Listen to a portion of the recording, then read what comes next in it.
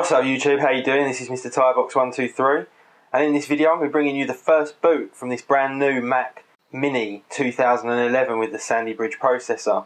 So I brought you my unboxing earlier today, and I know a lot of you want to see a lot of coverage from this because there doesn't seem to be many people out there who are doing it. So I'll do it individually, bit by bit, and we'll gradually get through to a review at the end.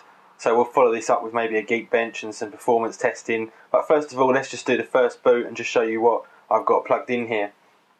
So if we just come around to the back, what I've actually got set up here is just simply the power, a mini display port to DVI adapter which I've plugged into one of my Dell monitors, and then also a USB keyboard.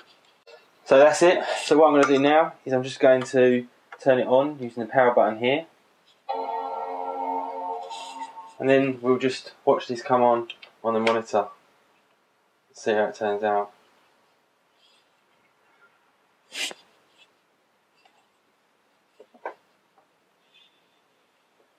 So this is literally the very first boot this Mac Mini has ever had.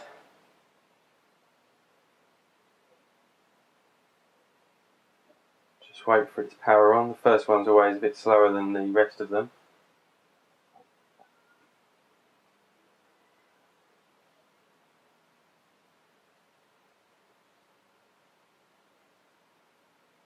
And this indeed is taking quite a lot of time. In terms of the noise that's coming out of the Mac Mini, very little noise at all, just a very sort of slow, quiet fan. Just a tiny little light on the front of the device. And here we go, into the sort of normal Lion setup. We've no longer got the welcome introduction with the kind of nice music. It's more of a kind of iPad type setup. Okay, so here we go, I've got the trackpad set up now.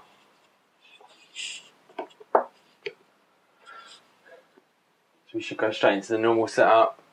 So we're going to choose English, obviously for me, United Kingdom. So now we choose our time zone, and there we go. It tells us about Apple's new Mac OS X backwards gestures for the scrolling, and we're in. So let's log into this new 2011 Mac Mini for the first time, and we get the usual kind of stuff. Typical Mac OS X Lion desktop, no different to any other. Let's just have a look at the about this Mac screen.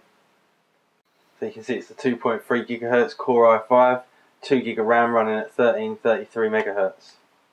And there we go guys, thanks very much for watching this first boot up of the Mac Mini. I'm going to be bringing you some performance tests next, and I'll see you all in the next video.